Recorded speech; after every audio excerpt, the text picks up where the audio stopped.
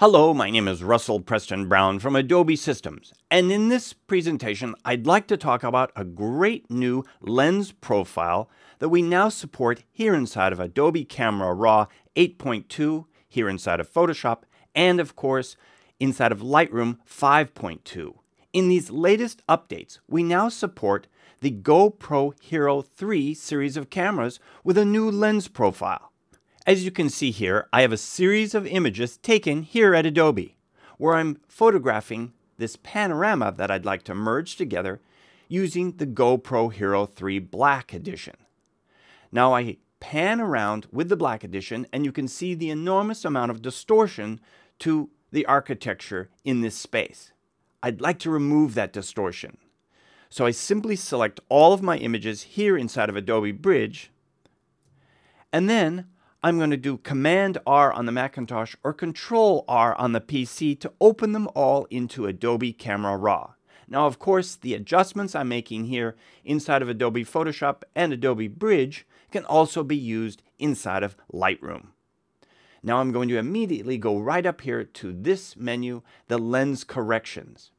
In this latest release of Adobe Camera Raw and Lightroom, if you select your lens corrections, you can go right down here and enable the lens profile corrections, and it automatically detects the metadata inside of these GoPro Hero 3 images and identifies this as a Hero 3 Black Edition, as you see here to the right.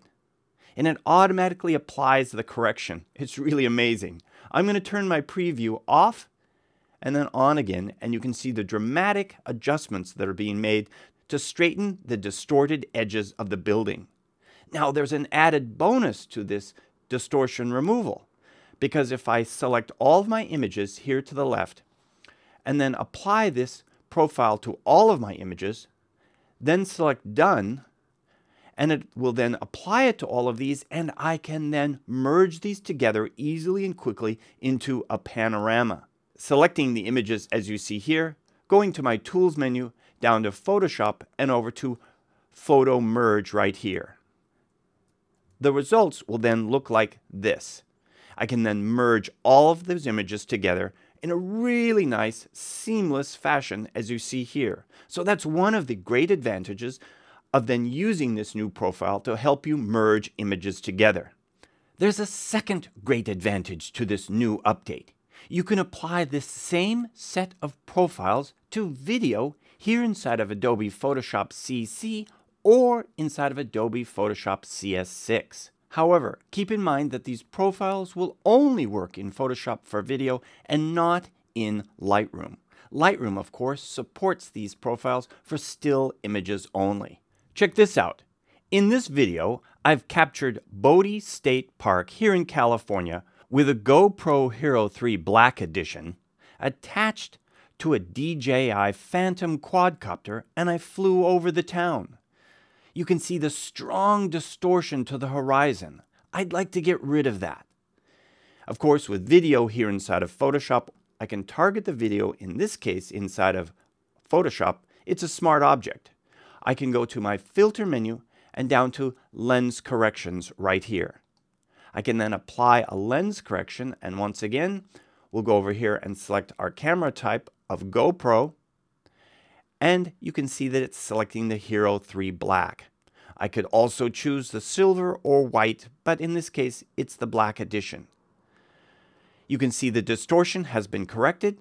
I simply click OK, and in this case, it's applying a smart object distortion for this lens correction to the entire video. Really fantastic. The final results from this would then look like this. I'll go ahead and play the finished exported results here inside of Photoshop, where this lens correction has been applied to the entire video, getting rid of the distortion in the building as well as correcting the horizon. So there you have it.